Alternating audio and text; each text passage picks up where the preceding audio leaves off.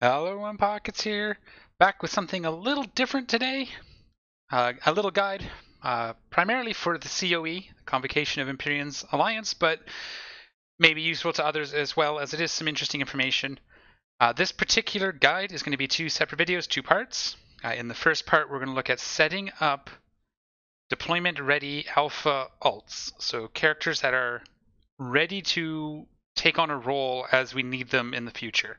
And it's a practice that several of the people I talk to have started doing, and I've been doing it for a while as well, where for something needs to happen in the corp, or your alliance, or just you need an alt to do a very specific thing, and an alpha can do that.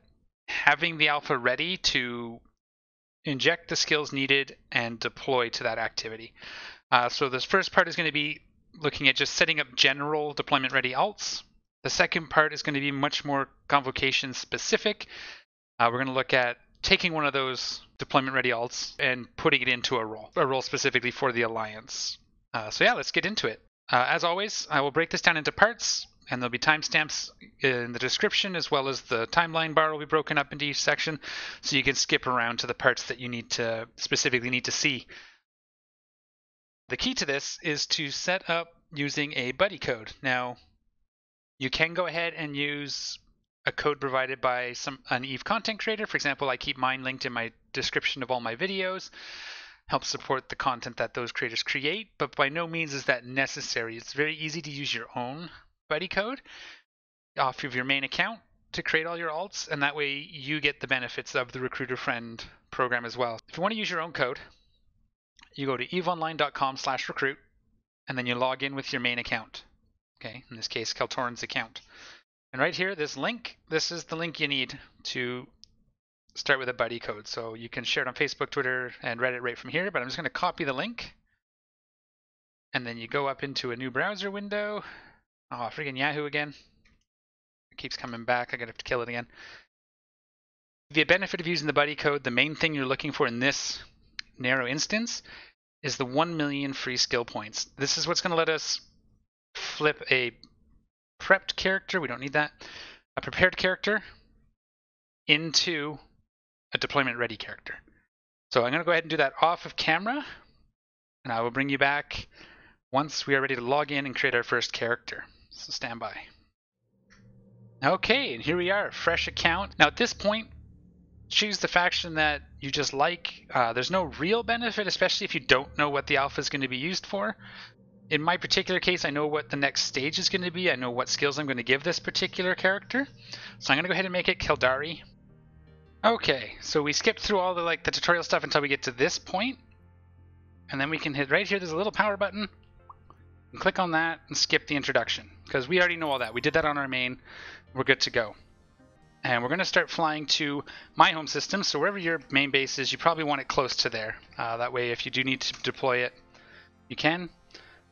I'm going to go ahead and use structures and Star Chaser because it is open to the public in the system that I'm looking at. Now we're pretty far away and we have to go through this Triglavian system, but we should be okay.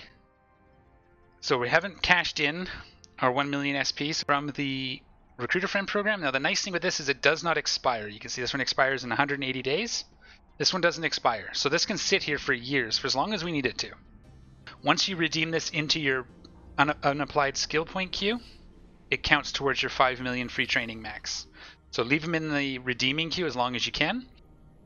What we want to train first, this is the key point, we want to train the Magic 14. These are core skills, they're fitting skills and core skills that every character really kind of needs.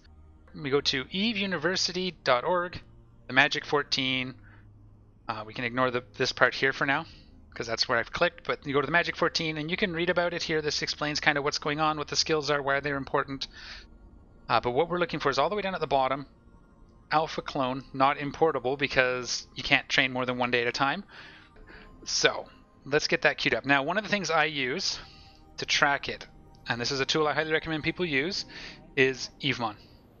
So you can see here I've got my characters.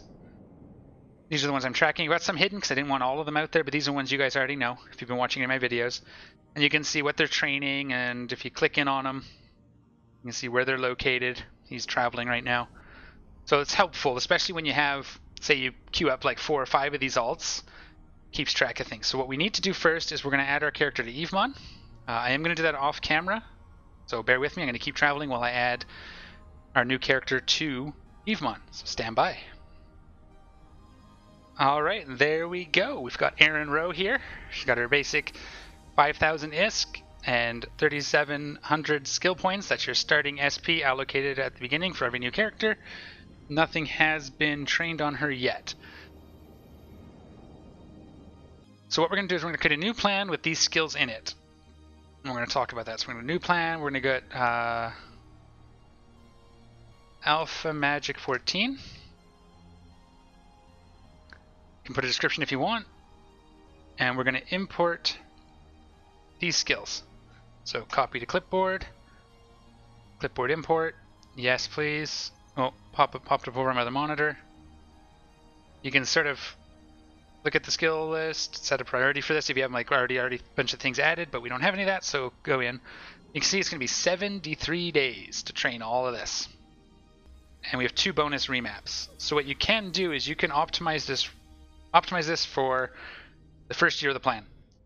So if we do this, we can shave it down by 13 days to 59 days. If you want to use one of your remaps, you can do that to speed it up, but I'm not going to bother. So you can see it actually takes just over 2 months, which is why you want to start this process early.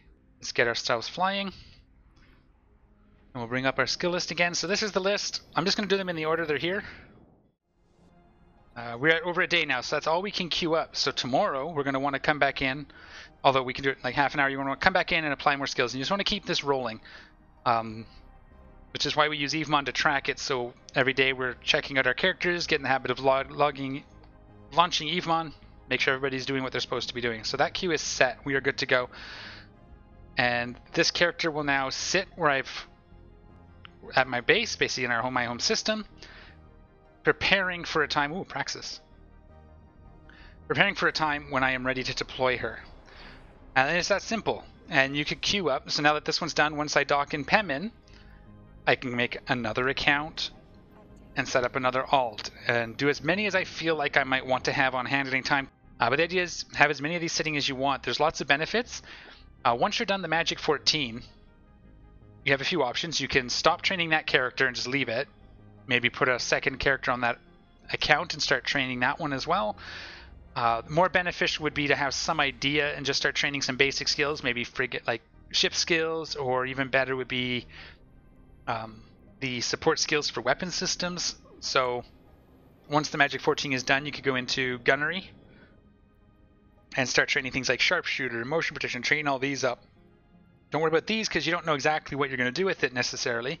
But all these support ones. So gunnery, you can get that to 5, which is good. Rapid firing, surgical strike, all these. Start training those up. Same with the missile launcher ones. You have missile launcher operation, bombardment for range. Some of these will open up as this trains as well.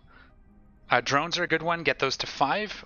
Well, get the drone skill to 5. Get like avionics, your tanking skills, your speed skills, all that. For the drones all trained up would be the ones that I would look at. Keep training, keep training, keep training. The more skills you have going and the closer you are to that 5 million when you deploy it, kind of the more benefit you get out of that 3 million SP. Once it's stocked up here, 2 months down the road, this character will be perfectly suited to jump into some minor role as a scout, as a defense alt for, a specific forward operating base. You don't have to travel there. There may be, which is what we're going to do.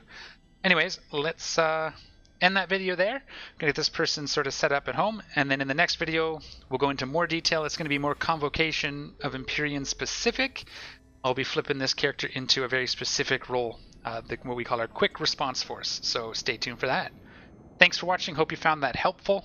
Hopefully I covered everything. If I missed something, definitely let me know in the comment section down below, but that should get all of you set up with deployment ready alphas. As always, take care of each other, and I'm out of here.